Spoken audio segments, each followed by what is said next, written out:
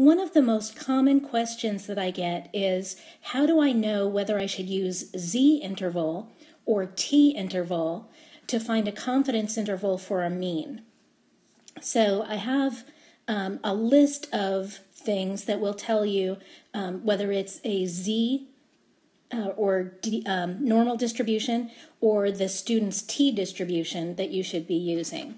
So, first of all, if they tell you the population standard deviation, so they specifically say population standard deviation, then you're going to use the normal distribution because population standard deviation is sigma.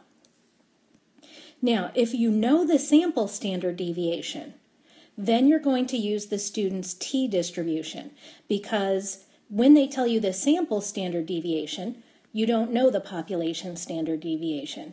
So that's how you know that it's going to be the student's t-distribution. Now, another thing, and these are really all equivalent to each other. So these are all just different ways of saying you know sigma or you don't know sigma. So you know sigma, it's going to be the normal distribution. You know the sample standard deviation, it's the student's t-distribution. Now, it might have the word sigma instead of the symbol for sigma. Again, normal distribution. I don't have like an equivalent for that with student t. And the last one is the trickiest. All right, so if they tell you, here is the standard deviation for all individuals in the population, then that's the normal distribution because all in the population is population standard deviation. And they might not say the word population. They might say something like the standard deviation of the body temperatures for people is, I don't know, 2.7 degrees or something like that. So I just made that number up. So they just said for all people, right? So that would be standard deviation for the whole population. And that would be normal distribution. And if it says something like, from a sample of n individuals, you know the mean is this and the standard deviation is this. Now, this is the most common one that people have trouble with because they see the word standard deviation and they say, oh, it doesn't say population or sample right there in front of it.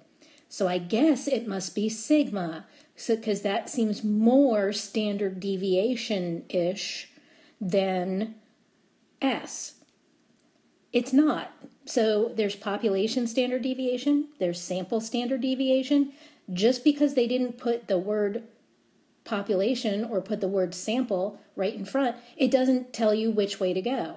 So how do I know which way I go? Well, how do I have this over here on student T?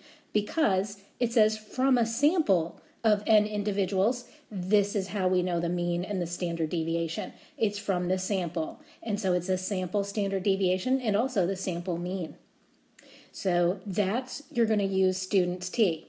Now, if you're stuck on the test and you're panicking and you can't decide whether it's Z or T, go with T. Most people go Z, and that's usually wrong. If you're panicking and you're not sure which one to use, it's much more likely that you're stuck because it's actually a T, and it's probably this situation that you're stuck on. So go student's T if you're not sure. It's, not a guarantee, but it's the better way to go of the two choices. And then, of course, if it's a confidence interval for a proportion, then you're going to use 1 prop Z interval.